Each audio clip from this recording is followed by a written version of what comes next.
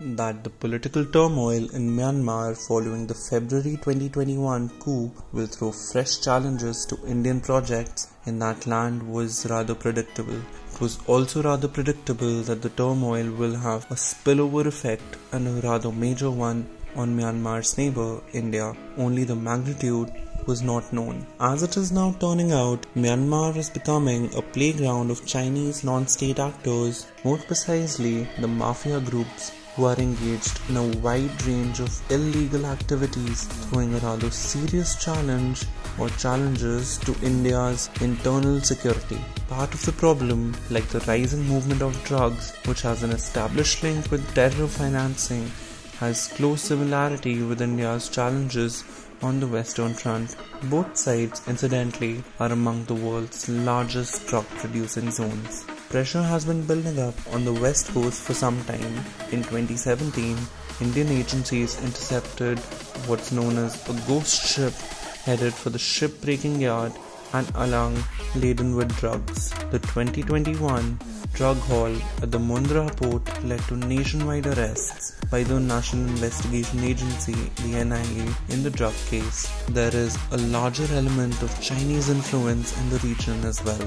The destruction of drugs took place as part of a special campaign, but the problem is rather old. Arunachal Pradesh, Nagaland, Manipur and Mizoram share nearly 1700 kilometers of unfenced border with Kachin, Sagaing and the Chin states of Myanmar, with free movement allowed up to 16 kilometers beyond the border. On the face of it, people on either side share similar cultures and oppose moves to restrict movement. The actual compulsions, however, lie elsewhere.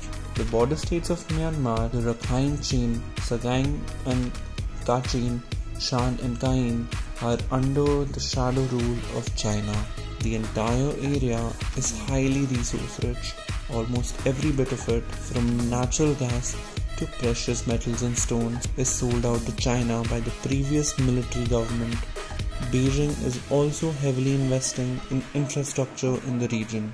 The unofficial influence is even bigger than the official one. The Chinese mafia control jade mining in the Kachin district. They also plunder Kain for gold. The Shwekoko in Kain is a hub of online fraud, human trafficking, etc. The impact is felt in northeast India.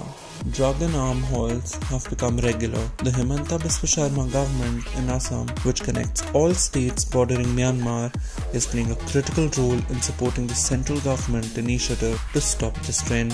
Mizoram and Meghalaya once emerged as favoured transit route for drugs and arms. However, over the last few months, at least 20 Myanmarese ultras have been arrested from Mizoram.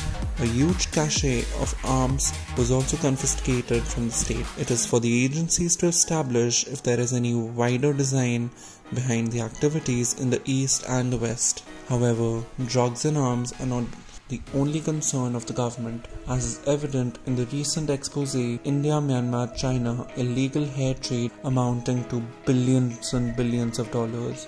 Investigators say the money trail reaches up to online betting in China.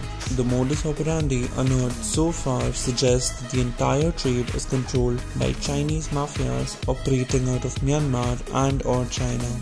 Myanmar is increasingly becoming a hub of Chinese non-state activities and passive aggression in the region, especially since the junta has taken over after the coup. India must be wary of the situation and protect its already porous borders in the highly volatile region.